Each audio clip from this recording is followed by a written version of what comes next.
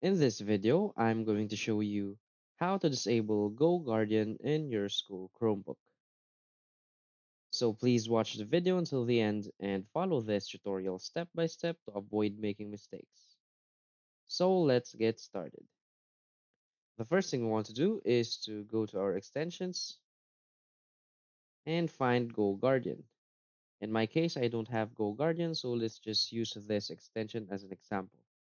So from here, you want to click its details and you just want to hover into its link. From here, you want to copy the ID of GoGuardian and just paste it on this link. Chrome dash extension slash slash, and you want to paste it here.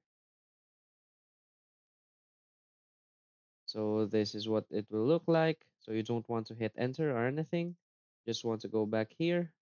First, you want to copy it. Now you want to right click and add a page. Let's just name the page to one and just copy the link. Click on save. Now again, let's add another page and just rename it to 2. You want to remove the new tab and type in kill flash. Now click on save. Again, you want to add another page. Let's name it 3. The 1, 2, 3 naming is just for the sequence of what we're going to do.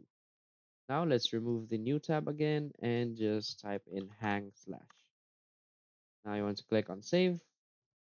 Now what we want to do right now is to just click on 1, 2, and 3. So let's click on 1. It will redirect us to this page.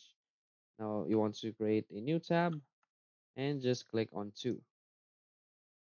And again, create a new tab and click on 3. Then after you've done all of the steps, let us go back to our extensions. So let's click on extensions, manage extensions. And as you can see, your Guardian is now disabled. So that's it. If you find this video helpful, please hit like and subscribe. Thanks.